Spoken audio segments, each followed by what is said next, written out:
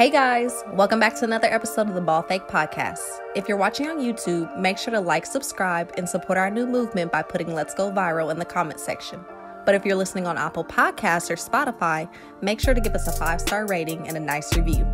But without further ado, here are your hosts, Nicely Chunga Benny and Greg King.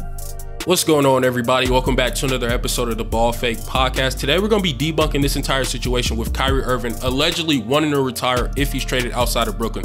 But before we hop into all that, got to give a quick shout out to our subscriber today, as always. And today is going to be Kevin Liu. Thank you, bro, so much for like, comment, subscribing, turn on post notification, and just showing so much love and support towards our YouTube channel and our podcast overall. We greatly appreciate it. Now, Greg, I got to hear your thoughts on this entire situation because obviously, as of late, it has been reported allegedly that Kyrie Irving would retire if the Brooklyn Nets traded him. I got to hear your opinion on this because I don't feel like this is factual information, but just give us your thoughts on this real quick. Yeah, I think it's cap. Man, and it's just because, like, if it didn't come from Kyrie's mouth. It came from sources, his camp, that allegedly that he would retire if he was traded outside of Brooklyn. New York is his hometown. That's his home city. He built this team with KD. They both joined together. KD just signed a 3-year extension with the team. So I don't see Kyrie going anywhere. If they do trade him, it would have to be a blowaway offer. But just the way that this news kind of came out of left field. Very surprised that it came out yesterday, and I just don't think. I think it's cap. I don't think it's real news, fake news. Especially because Kyrie did not say it at all. Yeah, what led me to believe that Kyrie Irving didn't make these statements is the fact that I don't feel like there are any actual trade rumors for Kyrie Irving. Now, we know, typically GMs, they make a lot of calls during the offseason about what particular players are available in trades possibly, before the season starts and everything.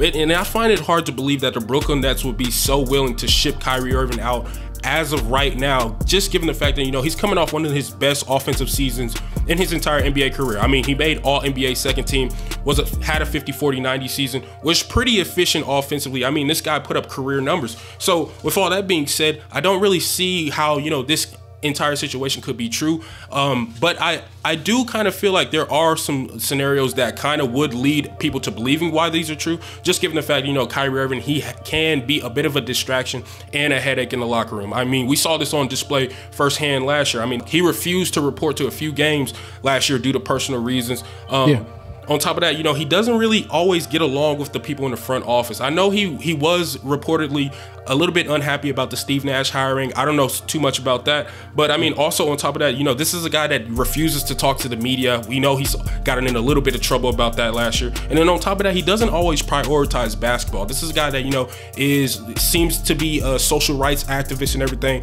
really involved within his community, especially in the Brooklyn area. So, I mean, I can see why, people would be led to think that there are some trade rumors for Kyrie Irving, but ultimately I don't really believe in it, to be honest with you, Greg.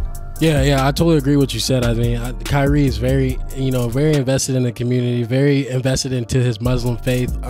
But Kyrie is a guy who just has a lot of avenues, and sometimes he can get carried away with those avenues outside of basketball and doesn't really focus on basketball. But when he locks in, he can be a 50-40-90 guy. And I think he's one of the best third options in the league and provides so much on the offense end for the Nets. And it really hurt them when he went down last year in the playoffs. It's just, for a guy who's injury prone and doesn't talk to the media and the off-court issues, it doesn't look good coming out of Nets organization yesterday that he's having another off-court issue. So especially for a team that's trying to compete for a championship after what happened last year. Right, and I think the only way that Kyrie Irving would actually be dealt is if, a number of bad situations happen, whether or not, maybe Kevin Durant requests a trade, which probably isn't going to happen. That seems very unlikely. We know those two have a really great relationship. They play well together, especially alongside James Harden.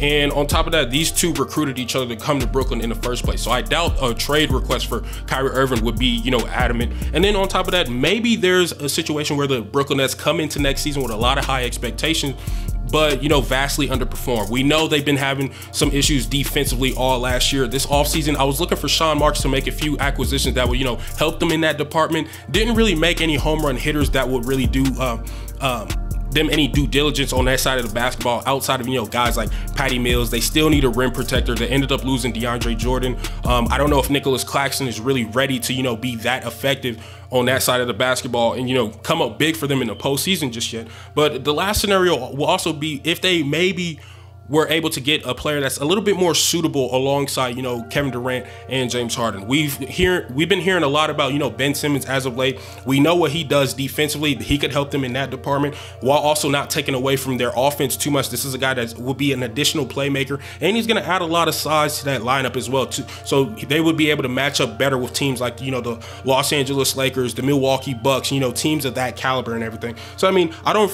see any trade really going down unless maybe those scenarios come into play. But I mean, just for our final thoughts, Greg, what is your final analysis on this entire situation? I think this rumor or whatever report will, you know, will die out. Kyrie really debunked it as soon as the tweet dropped, and it'll go away. I think Kyrie will, you know, focus on the season coming up and, you know, fix the things that he's doing off court and really lock in for the season.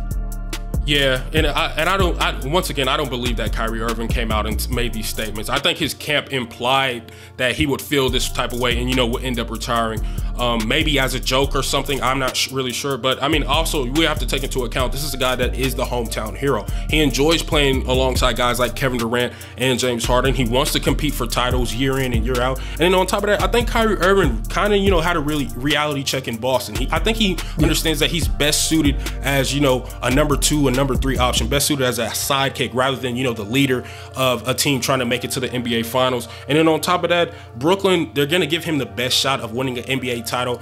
Any other team that he's traded to, unless it's the Los Angeles Lakers, probably don't give him the same amount of percentage chances to, you know, hold up that trophy at the end of the season. So I think with all that being said, Kyrie Irving definitely did not make any of these statements and probably will not retire if he is traded, which I doubt will happen. But you guys let us know what y'all think about this entire situation in the comment section. Thank y'all so much for tuning in to another episode with me and Greg on the Ball Fake Podcast. Greatly appreciated. Make sure if you're watching on YouTube, like, comment, and subscribe and turn on post notification. And if you're listening on Apple Podcasts or Spotify, make sure to give us a 5-star rating and a nice review. But besides that, it's your boy Nicey Chunga Benny. I'm here with my co-host Greg King, and we out.